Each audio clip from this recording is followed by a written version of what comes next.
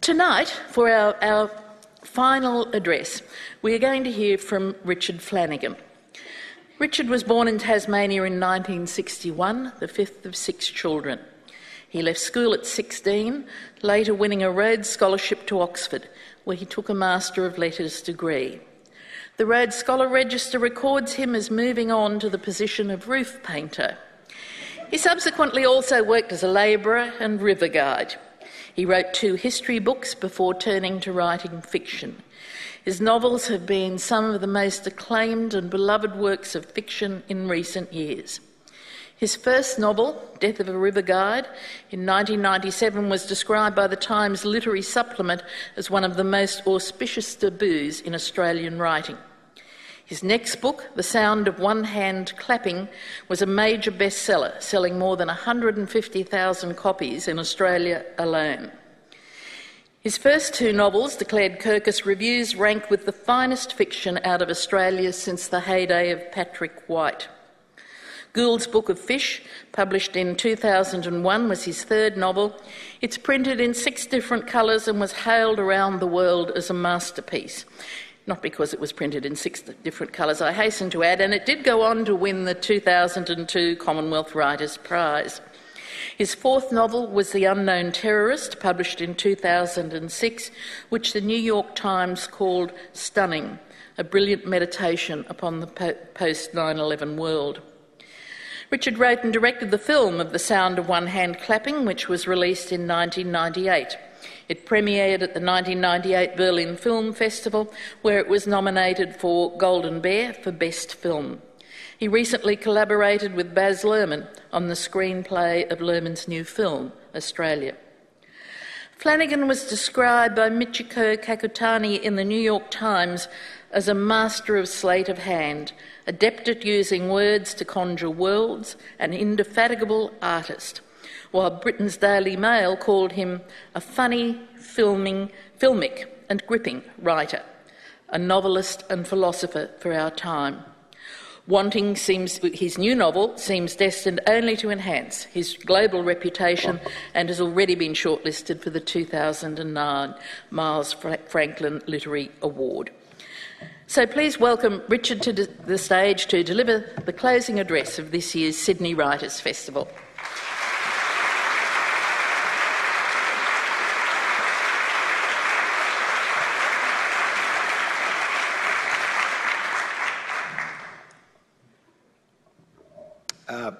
Thank you, Sandra, and thank you all for coming out in this erratic weather.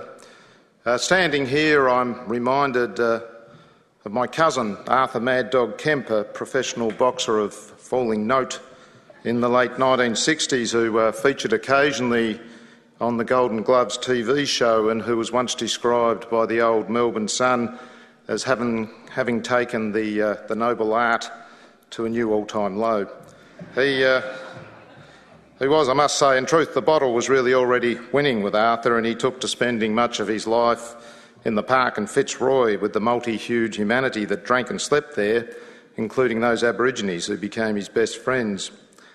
Some years passed, and in 1972 Muhammad Ali flew into Australia, and the very first thing he said to the crowded press conference at Tullamarine was, "Where are the black people?" There was stunned silence, but within a short time Ali's limo was speeding its way to Fitzroy, followed by a motorcade of media. It stopped at a park, and Ali made his way across to where Mad Dog Kemp was drinking with a group of blackfellas. Mad Dog still retained something of the old pugilist spirit, and recognising the figure advancing toward them, leapt to his feet, walked up to Ali in front of the world's media and said, "You're not the greatest, I am." "No," said Ali, "you're just the ugliest." Now, I had intended talking to you today about love stories, but at the end of this most marvellous week for Australian writing that began with Christos Tsiolkas winning the Commonwealth Writers' Prize and has continued with this wonderful festival, it would be wrong of me to not talk about the attack that is presently being mounted on Australian writing. Mad Dog Kemp was part of a sport in which boxers were expected to take falls and lose fights, in order to benefit rich promoters. And at the moment, Australian writers and readers are being asked to do something similar, to take a fall in order that a few rich people get richer.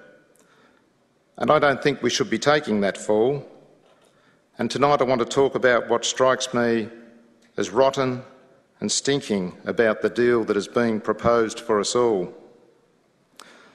And so I'd like to begin, as stories should, at the beginning with the word, if not quite at the start, then in the late 4th century AD, when St. Jerome translated the Hebrew of the Old Testament and the Greek of the New Testament into Latin.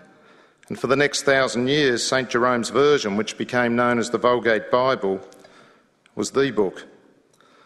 But as Latin became not so much a lingua franca as a language of exclusion and privilege, a form of power, in other words, the battle to know the great truth of that age in your own tongue, to hear the stories that mattered most in your own language and idiom, became inextricably bound up with the battle for freedom of thought and for freedom itself.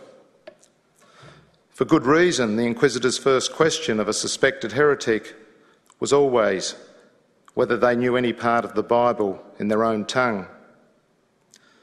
And this battle begins in earnest with the birth of the printed word and the desire, punished throughout Europe by hideous death, to read the book, the Bible, not in Latin, the dead tongue of the old imperium, but in the tongue of the field and town, the languages of the people, German, Dutch, French, Spanish, English. In our language, the battle's greatest landmark is the publication in 1525 of William Tyndale's English translation of the Bible. Though there had been English translations before, Tyndale, under the influence of Erasmus of Rotterdam, was the first to base his work not on corrupted Latin glosses, but to return to the Hebrew and Greek originals, coupling his linguistic and literary gifts to a profound humanism. "If God spares my life," Tyndale said, "I will cause the boy that drives the plough in England to know more of the Scriptures than the Pope himself." Tyndale introduced many phrases that the ploughboy might comprehend, such as the salt of the earth, let there be light, filthy lucre, fight the good fight. But in tandem with such earthiness, he brought the poetry of the Hebrew original into the English language, and so we have not the best song, but the Song of Songs, not the best book, but the Book of Books. And he made changes that transformed Scripture into some of our greatest poetry. By insisting, for example, that love and not charity was the correct interpretation of the original Greek in St. Paul's letter to the Corinthians 1:13, we have that great poem that begins, "If I speak in the tongues of mortals and of angels, but do not have love, I am a noisy gong or a clanging cymbal." In this way, writes one scholar, Tyndale's Bible directed the language to a form of eloquence that became its paradigm. But this same English Bible was deemed heretical, and people caught distributing it were burnt at the stake. Neither did God spare Tyndale his life. Strangled at the stake, Tyndale was also then burnt. But the liberating currents of his Bible were to bring fundamental change, not just to English religion, but to its politics, and more fundamentally and enduringly, to the language itself. To make his Bible accessible to the ploughboy, Tyndale had invented many new words, including atonement and beautiful. For such words many died. Yet the moment this process begins, that time when we discover ourselves in our own vernacular, we gain something extraordinary in the merge, and we begin to invent ourselves anew. For translating the Bible into English simultaneously gave what was a mongrel language a new authority and dignity, while investing it with a grandeur, a poetry, and a sense of transcendence that was not just to inform English literature that followed, but in a fundamental sense invent it. The battle to understand this world in our own tongue that Tyndale's Bible represents, to make the universal particular, the sacred secular, and the secular in its turn sacred, is a battle that has strangely resurfaced here in Australia this year. For it falls to us to once more defend the right, and I suspect our deepest need, to our own stories in our own voice, which is also historically, and perhaps inevitably, that same battle between truth and power. At this moment, as many of you would be aware, the Australian Government is giving serious consideration to a proposal that will see the ending of territorial copyright for Australian writers.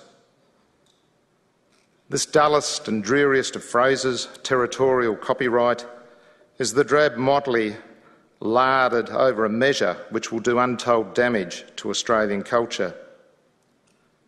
I cannot begin to convey to you the destructive stupidity of what is being proposed, nor the great anger that so many in the Australian book world feel about this proposal. At a recent dinner in New York with the leading publisher in the USA and a leading European publisher, the conversation came round to this matter of territorial copyright being abolished in Australia. But why, asked the European publisher? After all, territorial copyright for writers was fought for from the 19th century and was the basis for the rise over the last 150 years of the novel as the great democratic art form. The American publisher laughed, saying that while Australia's folly would profit him, why on earth was the Australian government contemplating such an insane idea that would destroy an industry and damage a vibrant literary culture? Why indeed? Even a few Manhattan blocks away from where the king of fraud, Bernie Madoff, flourished with his Ponzi rackets, people know it to be a stupid idea fit only for the most credulous. But in Canberra, our federal government, which sometimes gives the appearance of being almost bizarrely hostile to Australian culture, is now giving serious consideration to destroying one of our greatest cultural success stories. For publishing in Australia, though it has a history almost as old as European settlement, is effectively an industry less than 40 years old, when in 1945 the federal government held a commission of inquiry into Australian publishing, it was told by Harold White, the then Commonwealth librarian, that Australia had no publishing industry. Australian readers were, said Gough Whitlam 20 years later, a captive British market, a subject people. Then something remarkable happened. Against the odds, an Australian publishing industry came into being. The battle to build a worthwhile culture of writing and reading in a country so large with a market so small was extraordinarily difficult. But Australian publishing over the last 4 decades is an extraordinary cultural achievement. In an era when national cultures suffered greatly from globalisation, ours grew stronger, in no small part because of our book industry. And we now read Australian stories from cradle to grave, and the best of our writing is judged around the world as globally significant. It is also an outstanding commercial success, a story you might think would warm the heart of the coldest free trader. Today we sell more books per capita than most nations. Our print runs of literary novels are often the same in absolute terms as the USA or Britain. We export cookbooks, children's books, fantasy books, thrillers, literature, low and high, and every year more and more of our books are being published in more and more overseas countries. And though the book industry returns in GST alone somewhere in the realm of $75 million, it receives virtually no government support other than just $6.7 million in Australia Council grants, much of which goes to other smaller arts bureaucracies. This is nothing like the $100 million of direct subsidy that the Australian film industry receives, to say nothing of the tens of millions more of taxpayer breaks that Australian film enjoys on top of that. Yet Australian film is a cultural industry which, with very rare exceptions, unlike Australian books, struggles to find either critical success or any audience, here or overseas. I'm not at all suggesting that our film industry shouldn't be supported to this extent.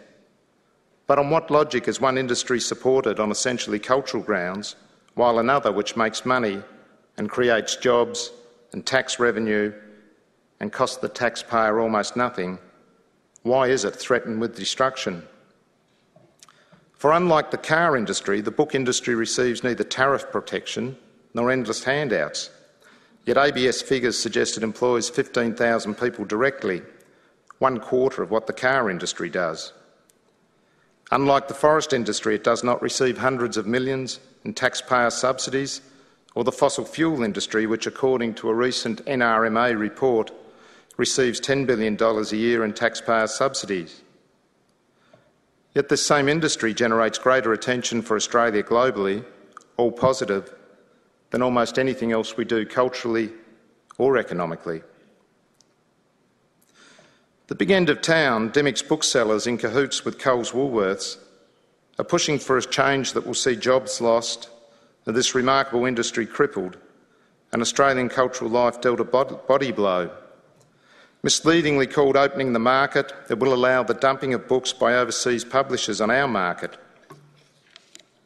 And this alliance for wealth for profit has given itself the predictably deceitful title of the Coalition for Cheaper Books. What they propose amounts to a return to the old colonial days, perhaps not so old nor so distant as we had thought, when Australian companies merely sold books from another country and we brought with them notions of life that bore little relevance to our own world. While the Coalition's proposal is opposed by everyone from Matthew Riley to Tim Flannery to Tim Winton, from the Australian Booksellers Association to the Australian Publishers Association to the Children's Book Council of Australia, the only people the Coalition for Cheaper Books can wheel out in its defence to plead its supposedly egalitarian cause are those well-known horny-handed sons of the proletariat, Alan Fells and, yes, Macquarie banker Bob Carr. And there they are, peddling the fiction of privileged writers and grasping publishers opposing cheaper books for the masses. It's all a bit like Fatty Vorton criticising a rape crisis centre for insensitivity to women. Which may explain why Dymocks felt compelled to so shamefully manipulate its customers, using its email subscriber lists to enlist support for its purported campaign for cheaper books. Would the members of its book lovers group have felt so moved if they'd been asked to support a proposal to make big business bigger and richer? And would Dymocks franchisees welcome a call by Australian writers to Australian readers to boycott Dymocks stores because of this attack on Australian writing? That would be rightly condemned as destructive stupidity that will cost jobs. But then what better description could be given to Dymocks' own dissembling campaign? For it is the old lie, self-serving elites versus the masses, that the true self-serving elites used throughout the 1990s to serve themselves ever more from the trough. For while the proposal may make money for a few big corporations, it is not even demonstrable that it will make books cheaper. And I will speak from my own experience. My most recent novel, Wanting, was published in Australia for $35 late last year and generally sells at $30. Earlier this month, it was published in the USA, where it will sell for US $24, or, on the exchange rate in the day of publication, 75 US cents to the Australian dollar, that's Australian $32. But if you add GST, if we were to do that, $3.20, the cost goes up to $35.20. Of course, it will be objected that there is Amazon, and indeed there is. Wanting is discounted on Amazon to $16.32 US, but there is a shipping charge to Australia of $4.99, taking the cost up to $21.31, or, at 75 cents to the Aussie dollar, $28.45. Were GST to be added, as it is here, applicable at full and not discounted retail cost, the figure comes to $31.65, or more than the discounted price of my novel here. So perhaps this isn't really about cheaper books at all. Behind the rhetoric of cheaper books, the coalition is perhaps about something else, a new sensibility among Australian book chains. Some among their number have come to believe that publishers have the whip hand over book chains and that this is a situation that now needs to be reversed, that this is a war, and it is a war that will be won by the book chain retailers. They believe it will give them more power to force larger discounts off publishers and increase their own profit margin, while by destroying the viability of smaller competitors, allowing the major chains to increase their market share. It is a mentality that comes straight out of Australian grocery retailing. There, according to a PricewaterhouseCoopers report in 2007, the Coles-Woolworths duopoly, that other part of the coalition for cheaper books, control 80% of the national grocery retail market and are pushing aggressively into petrol and alcohol markets. The Coles-Woolworths duopoly has the highest level of market dominance in grocery retail in the developed world. Ria Vorha, spokeswoman for the consumer watchdog Choice, was reported in 2007 as saying shoppers were losing out due to the lack of competition. The duopoly, she said, is not doing consumers any favour when they go to the checkout. And the aggressive push by Coles-Woolworths into new retail areas such as liquor and petrol doesn't seem to be helping consumers much there either. Last year, RACV petrol spokesman David Cumming was reported saying he was, quote, extremely worried about the huge market share, unquote, of the two retail giants in the petrol sector. While the NRMA claimed motorists were paying 8 to 10 cents more for petrol because of the dominance of Coles and Woolworths service stations here in New South Wales. Nor is the Coles-Woolworths duopoly doing any favour for producers. The Victorian Farmers Federation, the Horticulture Australia Council and the Australia Beef Association all expressed concerns about the market power of Coles and Woolworths to the ACCC in 2008. A Horticulture Australia Council survey showed 85% of its growers were unwilling to raise issues with major retailers for, quote, fear of retribution, unquote. As business journalist Michael West wrote in The Age last year, a bundle of evidence has emerged from the ACCC inquiry about the chains monstering their competitors with town planning laws and monstering farmers because the farmers are forced to deal with them as they cannot go elsewhere, such as the dominance of Woolies and Coles. West went on to say, the push into liquor by Coles and Woolies has left them so dominant in grog retailing that Lyons and Foster's are held to ransom prices. You want us to stock that wine on new ale? Sorry, you'll have to pay this very low price for it. There's a lot of wine and ale around. West goes on to say that the government has a case for legislative relief, that it should pass antitrust legislation, as has been done in US, Canada and the UK. But he concludes this is unlikely. Competition policy has failed, he writes. It is too late. This then is the ghost of Christmas future that now haunts the Australian book industry.